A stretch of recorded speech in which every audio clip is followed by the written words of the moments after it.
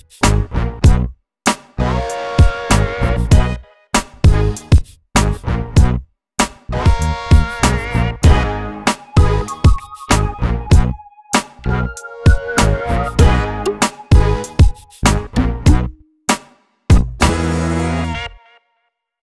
hello, what's up everyone? In this video, I'm going to teach you about the advantages and disadvantages of debiliated Jupiter. So before beginning, if you guys not subscribed to my channel, please subscribe to my channel, hit the bell icon and click the like button.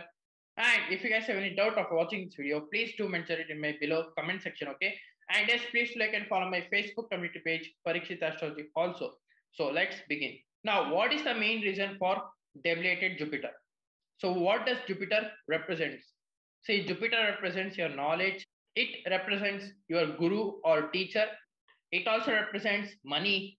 It also represents banking sector. It also represents career related to the profession or teaching. It also represents your children.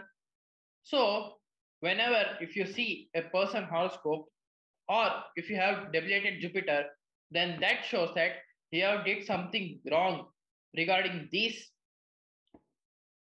things that I've told you, especially in the past life. That means that you might have troubled your teacher or guru in the past life, or you might have cheated someone in the money matters, or you may not give support to your children in the past life. So that's the main reason why Jupiter is being debiliated. So you have did something bad deeds about these things that I've told you.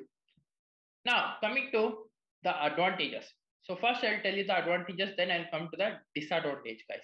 So the advantage of being debiliated Jupiter is that, especially if it is in the Kendra houses, those are 10th house, 4th house, 1st house, 7th house. Now coming to the 10th house. So if you have debiliated Jupiter in the 10th house, that shows that these people will have very great knowledge, sound knowledge. Even though if it's debiliated, they will work hard in order to get particular knowledge of the subject. Now, it also shows that these people will receive a lot of name and fame in their professional life or career.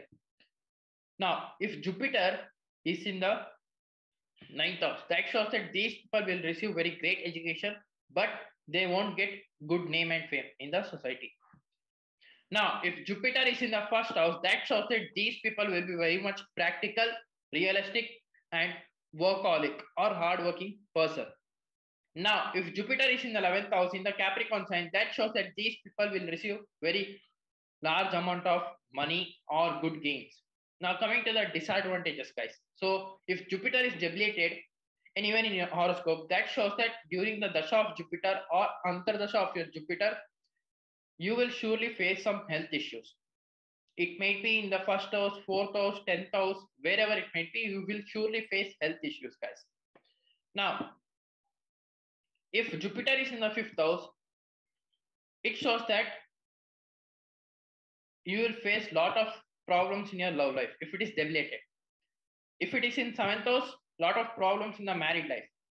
If it is in the 4th house, you may not get that much peace as expected in your homeland or motherland.